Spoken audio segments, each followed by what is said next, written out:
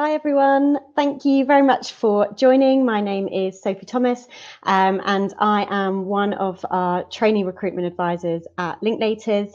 I've been with the firm for just over 6 years now, so quite a long time, and I'm going to be delivering a workshop this morning on how to succeed on a vacation scheme. So obviously well aware that at this time of year you are all probably starting to think about applying for vacation schemes. Some are obviously further away, so spring and summers, but a number of firms, including Linklaters, also run a winter vacation scheme. And as we all know, VAC schemes are used by firms as a pipeline for their training contracts. In fact, at Linklaters, these form a large proportion of our intake, and there are training contract spaces available for all of our vacation scheme attendees. I therefore thought it would be useful to do a hopefully slightly different session from some of the others that you've had over the last today and yesterday, and do a focus on how to succeed on a vacation scheme. So being positive and thinking ahead to when hopefully you get one of those spaces. So the advice today is obviously going to be tailored towards a Linklaters vacation scheme, but I'm going to do my best to try and make it as relevant as possible in terms of making it applicable to as many other firms as possible. I'd also want to add that some of the points might seem obvious, but on every scheme we do see the same mistakes or the same things happen. So yeah, bear with me. So what am I going to cover today? So I'm going to cover what a scheme structure is. I'm going to talk about preparation before you start a scheme. Going to cover feedback and why feedback is so important. I'm going to talk about scheme assessments, do's and don'ts, and then hopefully have some questions at the end. And I think someone from RMP is going to join. So in terms of a scheme structure, I thought it would be useful just to cover what you might expect to experience on a vacation scheme. So at Linklaters, we have 3 vacation schemes running in each academic year. So we have winter, spring and summer. Other firms offer a variety of schemes and insight programs. For example, we also have a first year program called Pathfinder. So on our summer vacation scheme, it's 4 weeks long and you get to see 2 different practice areas, which is your choice. And then on our winter and spring vacation schemes, they are 2 weeks long with 1 seat. And, in terms of which one you should apply for, it's absolutely up to you. I would encourage you to apply for what works best for you and your timetable, and how long you feel you need at a firm to fully experience, whether we're the right fit for you. Our vacation schemes are open to penultimate year students and beyond. And as I mentioned, Pathfinder is open to first year students or second year students of a 4-year degree programme. So on a VAC scheme, you'll be sat in a practice area with a principal. So a principal is a qualified associate, and you will also be allocated a trainee buddy in that seat. And they are really on hand to help answer any questions that you have. In terms of the scheme itself, trainee recruitment organise a number of sessions for our VAC schemers. These include things like insights into different departments, a client pitch exercise, interactive sessions with our innovation team or L&D teams, etc. We also have lots of fun socials, and where you get to meet lots of trainees and partners and kind of good networking opportunities. In terms of the work you can expect, you will be asked to complete work for your principal and also your trainee buddy. And we also allocate some assessed tasks to you, which I will come onto in a bit with a little bit more information. And then in terms of the training contract interview at the end of your scheme, so you are going to have a guaranteed interview with a partner and managing associate, which lasts around an hour at the end of the scheme. And as I mentioned before, on our schemes, there is a training contract space for everyone. So then on to the next slide, which is on preparation. So it doesn't just start with day one of the scheme. There's plenty that you can be doing in the build up to attending your scheme. So one of the first things I would suggest is looking over your interview notes again, and even application forms, CVs, covering letters, whatever the application process was for your scheme. Make sure you reread that. You would have done loads of research into the firm for the assessment day. So make sure you keep those notes. You don't chuck them away and think, thank goodness I've got that over and done with. And then just reread them before the scheme starts and familiarise yourself with all of that information. Chances are that, particularly if you have applied and been successful for a summer back scheme, chances are you were interviewed back in January. So that's quite a long time to go. Then seat allocation. So I mentioned before, say in the summer, you get to choose 2 different seats. Most schemes will ask you for your seat selection, and I can imagine that seems quite daunting as to what you should pick. Typically at Linklaters, we would ask you for 4 options. We give you some information to help you with this, so we provide a full list of seat options and then link through to the client services section on our linklaters.com site, which has more information about each seat. What I would encourage you to do when you're trying to make those decisions is think about what you'd like to see, what areas do you think you might be interested in, and possibly where do you think you need to find out more about. So thinking back to your assessment day, was there any particular topics or themes that you struggled with? Anything that you felt, actually, that was my weakest area? Perhaps that should be a seat, because that can help you in that final interview. The point of the seats is to also help you for your training contract and picking your seats for your training contract. So it's a good opportunity to make some wise decisions before you start the scheme.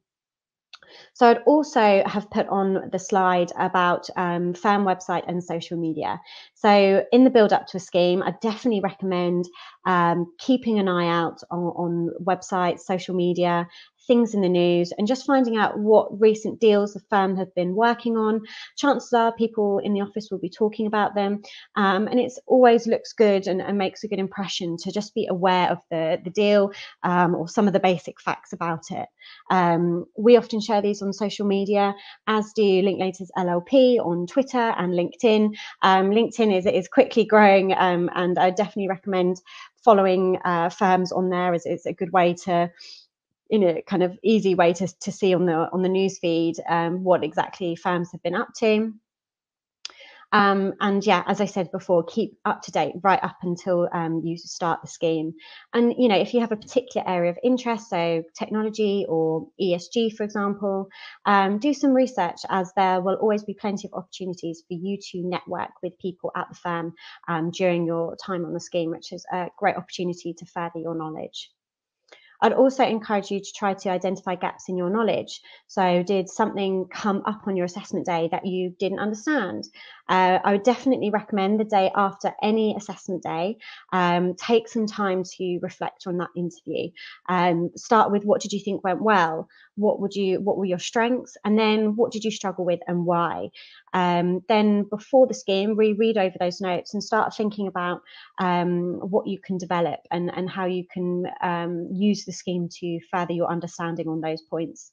Chances are, if you've identified it as a area of development, the firm has as well, and it could be something that is tested throughout the scheme or tested in that final interview.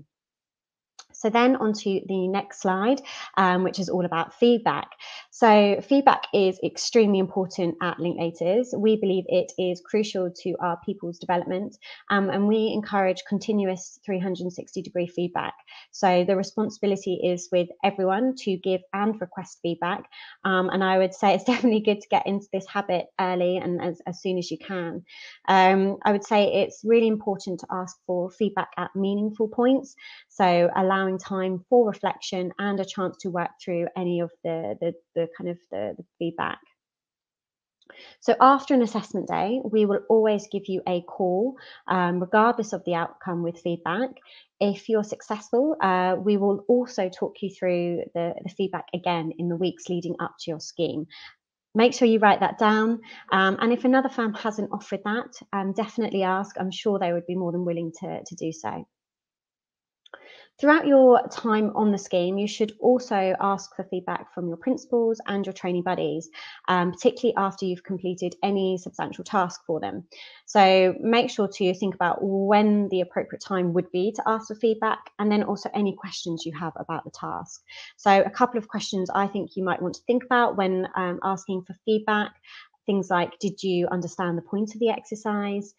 Is it missing any technical knowledge that they wouldn't have expected you to know at this stage, but in future is something for you to be aware of?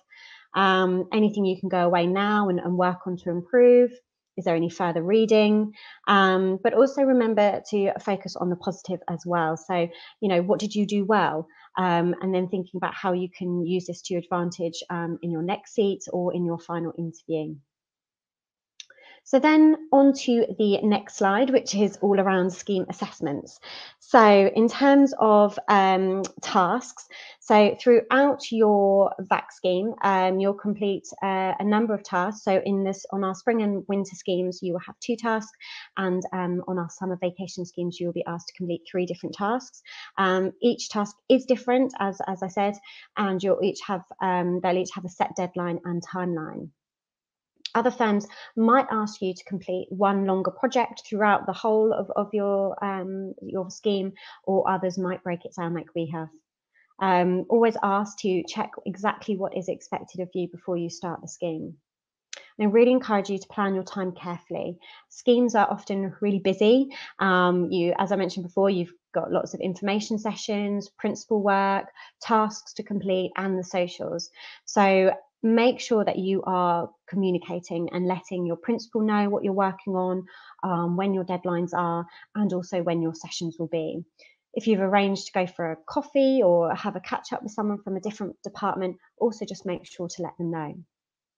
It's not just about content as well when you're writing any written piece that you might be doing, whether that's on your assessment day for a VAC scheme. So we have a case study and we ask you to produce a written response for that, or whether it's in that part of those assessed tasks on a scheme.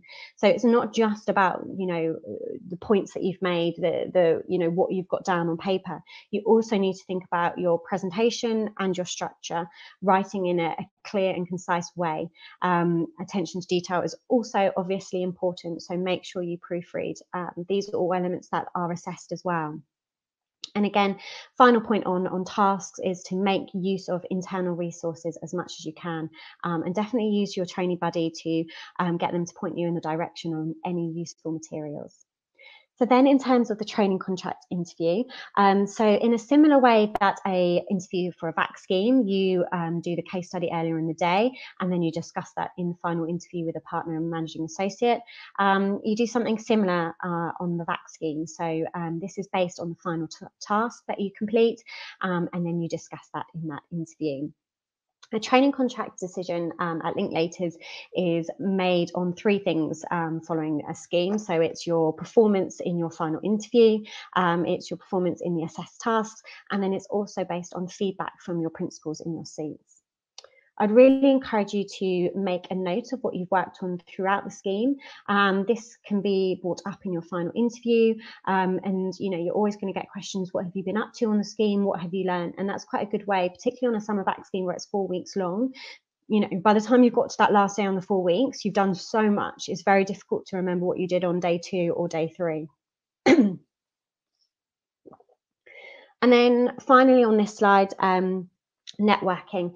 That's hugely important. You might not get your first seat choice for your seat, but that's absolutely fine. You can network and meet people from other seats, go for coffees, help your understanding, and find out more, and that will hopefully help you when you're coming to making your seat decisions when you join as a trainee.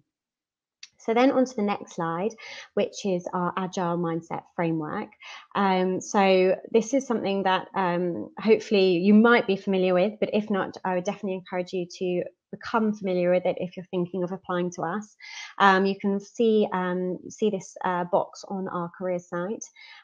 So these are the skills and behaviours that we are looking for and assessing throughout all of our application stage. So from when you apply for a scheme or for a training contract, we're assessing these things when you come through for any assessment day, but then also when you are on a scheme with us.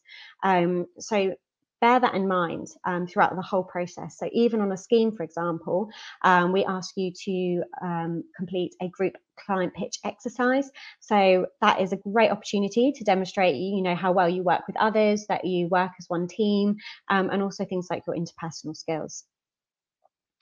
And then also in your final interview, your interviewers are going to expect you to have an expanded answer on why Linklaters and why commercial law. That is something that you're always going to get asked in any interview you come through for at Linklaters. But after spending 2 or 4 weeks with us, your interviewers are going to have some expectations that you'll have a reasonably well-researched answer for those. And it's really important that you get across that motivation and enthusiasm. So then on to interview advice. So this is advice and for both any assessment day that you come through for, whether that's for a back scheme or for that final interview on a scheme. So in terms of for that interview, think about what you have learnt whilst at Linklaters and what the commercial work involves. So demonstrate all the research that you have done. So using examples of real deals, any work that you might have seen on the scheme as well. Anticipate common questions. So think about our criteria as I showed you on the slide before, and what questions you could be asked. This is an important one and something that I think people often forget, particularly when they're nervous during an interview. Be really enthusiastic and trying to get across that motivation about Linklaters and the work we undertake. That's something that often students aren't able to get across, and it's really important. Don't be thrown off by any tricky questions. Think about it, give your opinion based on the facts as you understand them. If you don't know, that's absolutely fine. Your interviewers aren't expecting you to have an answer for everything. Just be honest. Ask for a bit more detail or a bit more information, or try and apply your knowledge. So, you might not know about that particular, situation that they're referring to, but you might be able to relate it to something else that you do know about. Partners and interviewers are always impressed by people that are willing to have a go. The interview is meant to be challenging. They are looking to see how you think and how you work, but they're not trying to catch you out or make life difficult for you. And I'd also say that you should be prepared to deviate from answers that you may have prepared. You might, make a certain point, and your interviewers then might flip it on its head and say, okay, well, what about this? Turn it around and completely change what your thought process. Interviewers are looking for people who can be flexible and be prepared to discuss topics that you might not expect or you might not know much about. I definitely say try not to over rehearse too much. That's often, I've definitely made this mistake in the past for a competency based interview. I printed off loads, tried to come up with loads of different answers. And that meant when the answers, the questions that I was asked weren't what I was expecting, I really struggled to think on my feet. So definitely try to avoid doing that and being prepared to be flexible with the questions you might get asked. It is a conversation, and you are just trying to build rapport. Try to relax as much as possible. I know it's nerve-wracking, but I think particularly Linklaters, no one's trying to be difficult or ask really, really tricky questions. If from some kind of sick enjoyment or sick pleasure for themselves, it's definitely not that. So try to relax as much as you possibly can. I'd also say be honest. We don't have a set list of, motivations for Linklaters or motivations for commercial law. We just want to hear from you and your honest reasons. And I think you can really get across your enthusiasm by doing that, rather than listing off things that you think we or a partner might want to hear. The next point is something that often, or you often hear. So often partners will say, oh, the applicant was using a lot of legal jargon and a lot of words, but as soon as I kind of dug a bit deeper, I could tell that they didn't have any understanding of what that meant. Feedback is often that they are much more impressed by someone who is describing something, and they're actually describing a concept, a legal concept, but they had no idea that they were doing so. And then questions at the end. So that is a big mistake that often people make. And I think it really shows a bit of research, a bit of enthusiasm. And you've got to remember it is a two-way process. So you are looking to find out which firms are the right firms for you. And you can only do that by talking to people, asking questions. So yeah, definitely think about some questions and who might be the appropriate person to ask that from. Okay, and then on to top tips. So here I've got some listed on the slides, but I'll also talk about some others. So during a scheme, your principal might be on a client call, might be really, really busy. Use your network. So reach out to your trainee buddy for work. Ask around the department. If anyone's got anything that you can help with. Again, that shows enthusiasm and enables you to network and get to know more people in the department. But having said that, communication is really important. So perhaps you ask your trainee buddy and a couple of other associates in the group, and they all give you something. So now you've got 3 pieces of work plus a task plus a social that night, and you're suddenly thinking, oh my goodness, what have I done? I'm never going to be able to finish it all. And that's where communication is really important. So let everyone know what your deadlines are, what you're working on, and when you can get that piece of work back to them by. IT training, whilst boring, it's really important. So I've often had students miss important emails or diary invites just because I weren't quite sure how it works. So definitely pay attention to that. I've got some other kind of do's on there, but in terms of don'ts, someone is late on every single day. Obviously, it can't be helped with traffic, but just let us know. Don't forget your important essentials. We actually can't let you in the building on that first day if we haven't got your passport and visa documents. So don't forget those. Personal phone. So that's something that often comes up, and obviously sometimes it can't be avoided. But we've had it on occasion where a back schemer is sat at their desk and a partner is just going to pop in to introduce themselves, and you don't want that only interaction to start with you having being checking your Instagram notifications. Again, if there are any issues, if you're worried about not having received enough work, or you're struggling with something, always let trainee recruitment know, because we can't do anything, we can't help if we aren't aware. And then that moves me on to my final point, which is super important, is don't listen to the rumour mill. Every scheme, every year, there's all kinds of wild rumours. They're definitely 99.9% of the time fake news. So yeah, don't worry about those, and try to just block them out and focus on what you're up to. So next slide. Remember, as I mentioned before, it's very much a two-way process. You are looking to find out if we are the right firm for you, as much as we are looking to see if you're the right fit for us. And definitely get involved as much as you possibly can, particularly when schemes are in the office. There's all kinds of opportunities. On winter, there's always Christmas parties that the groups invite you to. We've had charity cricket matches in the summer with clients, or getting to attend court. So yeah, ask if you can attend, make a good impression, and just let us know of your whereabouts. Make sure you are really networking on the scheme. It's a great opportunity to make friends. Ideally, they'll be part of your future trainee cohort at the firm. So amazing to go in knowing people already, or at least they could be a contact at another firm.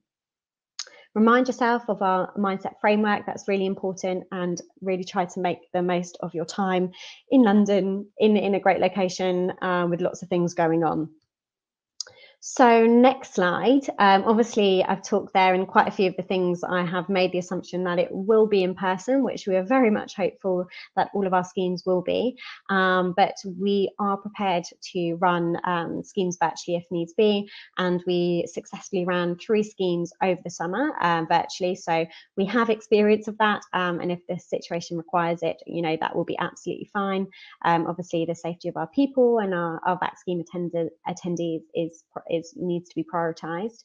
But you know, I've talked about enthusiasm and motivation quite a lot this morning. So think about how you can get that across in a virtual setting. So, you know, that's asking questions, you know, whether you're attending an overview session, whether you're on a call with your buddies or your principals, or you're in that interview setting. You know, you can always ask questions, and that shows a genuine interest. Arrange regular catch-ups, speak to people, make sure you attend all of the sessions, be engaged. So you are obviously on your device a lot all of the day, but when attending sessions, have your video on, make the most of it, ask questions, take notes. Again, communication is key. Obviously, on a scheme, you know, you can see if someone's not at their desk. You can see, you know, you can just say, oh, I'm off to, you know, the TMTIP overview session. I'll be back in an hour. Let your principal and your buddies know when you have sessions and when you're available. And then, you know, there will be times of clashes. So, you know, you might need to be late to a session because your principal's asked you to join a client call or something that would be super interesting. Just let us know. Again, beforehand, give some time to think about who you want to speak to, what you want to find out. Do you want to know more about our culture, our work, innovation, training? Arrange catch-ups, ask your principals and buddies to put you in touch with people. They'll be more than happy to do so. Be mindful of the time spent on your laptop and devices. Obviously, it's quite a lot doing that all day, and it is really tiring. So try to remember to take regular breaks and switch off in the evening. And then finally, take the time to network and build relationships, particularly with your fellow VAC schemers. You know, none of our schemes are competitive, and you know, you are there to be a support to each other. So you know, there's always LinkedIn groups and WhatsApp groups, and I think that's a great way to get to know people. And then on to the next slide, which just covers our opportunities. So our winter scheme has been open, and it closes on the 14th of October. But then we also have, I've got the wrong dates on here, but our spring and summer vacation schemes and our training contracts have all opened today, and they will be closing in December. So take a look at our website to find out all of our different opportunities and the application dates. And then that leads on to the final slide, which was just around any questions. And I think someone will be joining. Hi, Lizzie. Hello, I've made it. Hello. Oh, thank you so much. That was really, really interesting. Loads of great thoughts and great insights. And I've been monitoring all of the chats. So we've had probably about 25 questions. Wow. Okay. Yeah, lots of great questions. So I've tried to distill them into a few topics, and you've covered a few of them. So if I just get straight in there, so we've got about 15 minutes. Go for it. So the first one. So yeah, quite a few about the application dates and things. So this is quite an interesting one. If you don't get a VAC scheme the first year you apply, can you apply the next year? Yeah, absolutely. So you can apply once per kind of academic year. So we obviously have our vacation schemes open now. You can apply then. And if you're unsuccessful, then yeah, absolutely, you can apply another year. And if you apply for a VAC scheme in for winter and you're unsuccessful, we do reopen for our training contracts in a summer window, and you can apply for that again as well. Excellent. And just following on from that, there's quite a few people who are asking around the best time to apply. Is there Is there a best time or best window? So we don't recruit on a rolling basis. So what that means is we wait until all the deadlines have passed before making any decisions about who we're going to bring through to assessment days. So you don't need to rush and try and be the first person to apply. What I would say is, find the best time for you to apply. So make sure you are ready. So in terms of getting that application, we ask for a short form with basic details, and then you take our online assessment, and then once you've submitted both of those, you have 5 days to take the Watson-Glaser critical thinking test. So I definitely say make sure you've practiced that Watson-Glaser test. That's probably the only thing you can really prepare for in our application process. So when you feel comfortable, you feel like you're ready to perform well on that test, that's when you should start to apply. Awesome.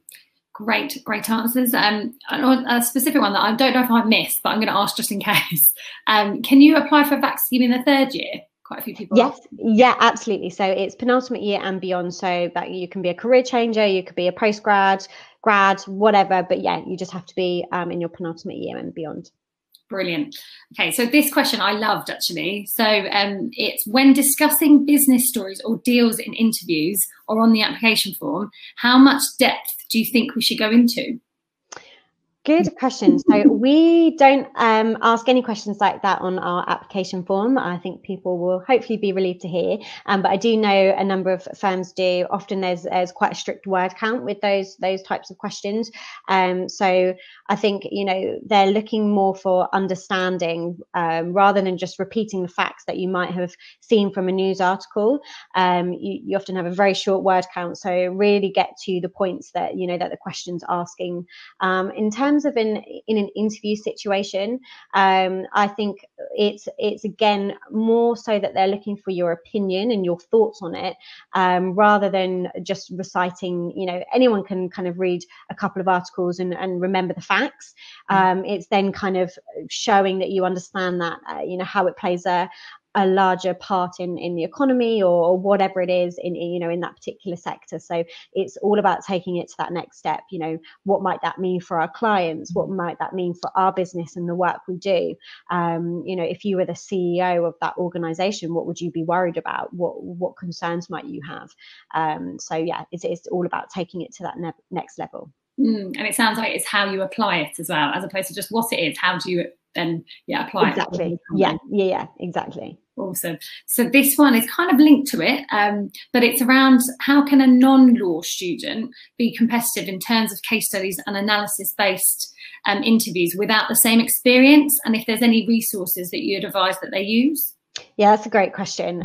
So what I would say is our case study and our assessment days are the same for law and non-law students.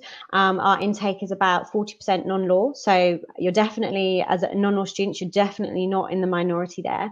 And what I would say is with that case study, and I covered it a little bit in my answer before, we're not testing on the law. We're not asking, facts about black letter law or anything like that. It's very much a commercial interview. So it's very much understanding how a deal might work. Who are the main players? Who are the key players in any deal? How might, it be financed if it's an acquisition, for example? So it's very much understanding that business side of it. And I think the best ways that you can go about, developing that commercial understanding is find and pick sectors and deals that students are particularly passionate about, that you find interesting, whether that's energy and renewables, or it's retail, which there's so much on at the moment in terms of the retail sector, and then closely following trends, stories, deals, restructurings, insolvencies, whatever it might be, and following it, understanding it, developing an opinion on that, and then you will be able to apply that knowledge to any situation in that interview. So I definitely encourage that. There's so many resources out there. There's podcasts which are great in terms of, I think there's one called Finimize, which shortens the daily news down to 3 minutes, and you can just listen to it as you wake up, which is great. There's things like, there's so many different kinds of podcasts. A trainee once told me that they actually set BBC Business as their internet homepage, and I always loved that tip, because as soon as you come on, the first thing you do when you open up your laptop is like check whatever it is that you'd like to check when you turn it on. But if you have something there that's a prompt that makes you look at it and go, oh, that looks interesting, I'm going to read that. Try and build it into your routine. It only needs to be 10 minutes a day. Think how you like to work. Would you rather kind of look on LinkedIn? So should you be following certain things on LinkedIn or Twitter, whatever it is? Find what works for you, but try and build that into your daily routine. I love that. So be passionate about what it is, and then build it into your own schedule, so you feel like you're blending it into your world. That's exactly. Really good tips. Okay, so there's kind of the application ones. Then some really great questions, by the way, like the audience are on fire. So this one's a really lovely one. It's, how does Linklaters stand out in comparison to other Magic Circle law firms? Good question. So I would definitely say there's kind of 3 ways in which I think we stand out. So the first one I'll talk about is kind of culture. So I mentioned at the beginning, I've been at the firm for 6 years, and one of the reasons I've stayed so long is definitely the people, all the the people that you work with, your team and immediate team, but also the wider people. I'm always surprised and pleasantly surprised at the amount of time that others, partners, trainees, associates are willing to give up to, support graduate recruitment, to help you out, and I think that's amazing. And I mean, we have so many great initiatives and different things that we do, and but for me, that's something that I'm always blown away by. In terms of the second point, I would say is the training and development and support that's on offer. The training and development that I've received, so from mentorship to all kinds of courses that I couldn't even name them all. There's so many different things that we could get involved in, but obviously for our lawyers, that's just as great, maybe even better. So there's the training that you get in your seat, and then there's training not just for our trainees but all the way up to partner. It's a continuous learning cycle at the firm. And that you obviously have a dedicated principal when you're a trainee, but we recently launched a new initiative which sees a first seat trainee is paired up with a senior lawyer, so that's a partner or a senior associate or counsel on that first seat, and they are there to be a completely kind of unbiased mentor and contact throughout your time at the firm, to run ideas past, get career advice. So I would definitely say that's really great. And then the final thing is just around innovation. So I'm always impressed by not just kind of the innovative deals that we work on. They're often first of their kind. We were the first to run a virtual trial during COVID. We were often, the first to do a certain type of bond or deal or listing on a stock exchange in a particular jurisdiction. And that always impresses me. But then it's the internal side as well. So whether we're developing our own in-house AI platform called Nakoda, or implementing ways of making work more efficient through automation in corporate, there's just so much going on, and the firm is incredibly willing to embrace change. So when it's an opportunity to be the first firm to launch a virtual internship, it's the easiest thing to just someone came and pitched it, we said we really want to do it, and the firm supports us and gets things up and running. Or whether it's a trainee pitching to a senior partner saying, I'd love to launch my own podcast series, and the senior partner just being like, absolutely, I think that's a great idea, let me know what I can do to help. So I think those are some of the things that I think differentiate us. Yeah, they're brilliant. I mean, I'm sold. I love and what's quite interesting, we've actually got on Hopin, which is our platform, we've got a poll function, and we actually asked a question earlier around what are the most important factors for influencing you in deciding to apply for a job role, and culture was coming out. It might have changed now, so anyone live can go on there. But yeah, just what you were saying there about culture and one of those important things. It is so important. Yeah, you spend more time with the people you work with than your friends, your family, your partners. You know, that's a fact. You know, we all work 5 days a week, so you've got to have people that you get on with and that are willing to support and that are at the top of the game and you feel like you're learning from. And I definitely feel like I've experienced that here. Yeah, definitely. Okay, so we've got a couple more minutes for questions. So I'm just going to look. We've had a flurry on the screen. So this is a really nice one here around. If there's anything else to add to what you've just said around Linklaters' core values, what are they? Oh yeah, so we've got a few core values. So there's kind of acting with integrity, respecting each other, being leaders. There is, I can't remember all of them, but I think what we have done in terms of the Agile Mindset Framework is compiled a list of skills and attributes that we are looking for from our future trainees and that we think our future trainees need to be a successful lawyer of the future, and then also combine that with the firm's internal values and culture and things that we are trying to instill in our people. So I think that's the where that Agile Mindset Framework's come from. So it's a great way to have a look, go and have a look at that framework, because that's all the skills and attributes and our values that we're looking for. And I remember on your slide it was the pink boxes. Yes, that bright magenta box that we love so much. Love it. I love pink. Yes, I mean, yeah, you can't join Linklaters and not like pink.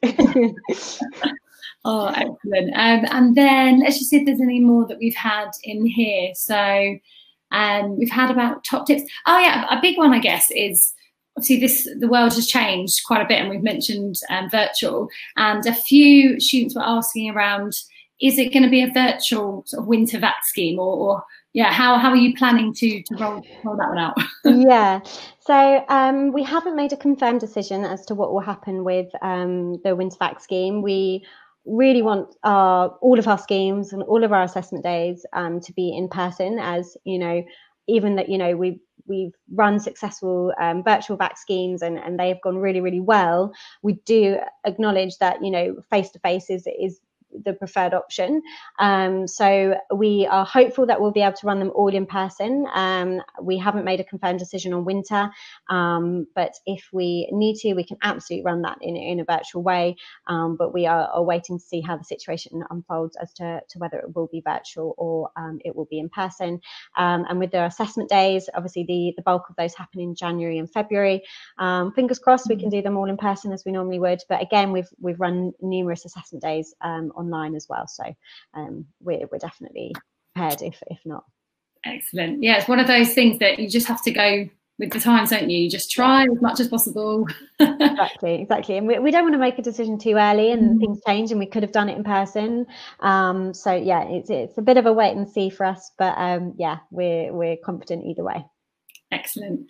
Okay, so I mean, there's a few more specific ones. I'll just have a little read here. So I mean, this is quite an interesting one based on the pink boxes we were just talking about. Someone's just said, from the Agile framework, which qualities would you say are most important?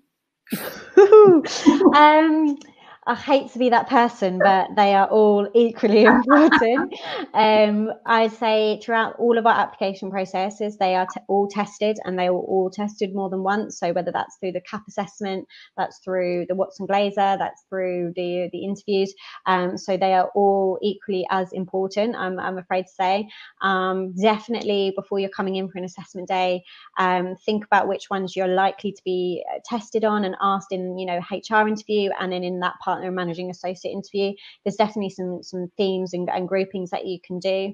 So yeah, but unfortunately they are all important. There we go. There's the answer. Oh. Well, I think we are literally just out of time. So thank you so much for all those amazing answers and all of your insights, Sophie. That was brilliant. Thank you to everyone for your questions in the chat. I know we haven't got through all of them.